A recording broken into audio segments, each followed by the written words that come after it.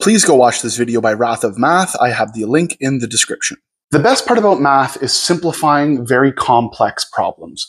E equals mc squared, obviously, arguably the most famous equation, and if you understand this equation, you know how complicated it is, but it is represented in a very simple way.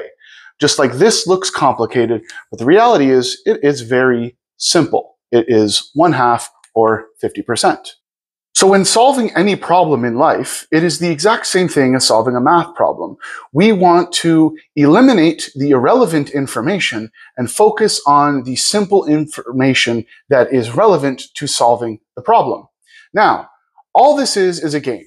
What we do is we take the even numbers and we add 1, and the odd numbers and we times it by 0, and then we get our 6, we record the number.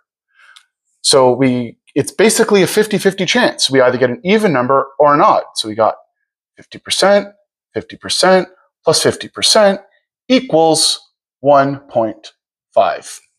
Now, I understand that this is not how you add probability together. What we have got to understand is it's not just odd or even. There's a lot more to the problem. We need to have a sequence of numbers that ends in a 6. They can't just be even. And if we roll an odd number, the sequence is then over with the 0. So to understand it in a simpler format, we need to find another way to come up with this answer. So the problem is we have 6 sides of the die. We have 4 sides that end the sequence, and 1 of the sides that we record. 6 divided by 4 divided by 1 equals 1.5.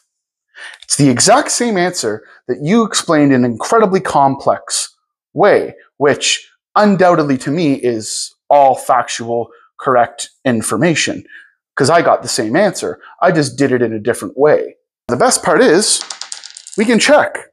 So I sat and rolled this die for close to an hour. And this is what I came up with.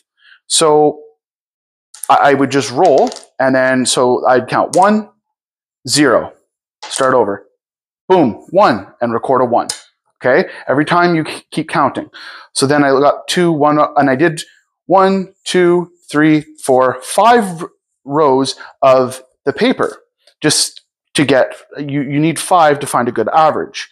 So in doing that, I just filled it up, and I got 32 for 20 rolls. I got a score of 33 for 25, 34 for 24, 42 for 23, 36 for 26, giving us a grand total of 177 for 118, which equals exactly 1.5. Altogether, I had 118 successful sequences.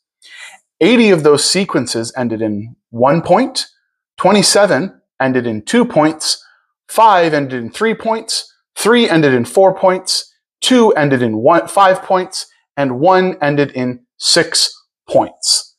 It was very fascinating to see all the combinations of numbers and how many odds you get. I recommend everybody try this. It's quite a fun game just to roll the dice and see how long.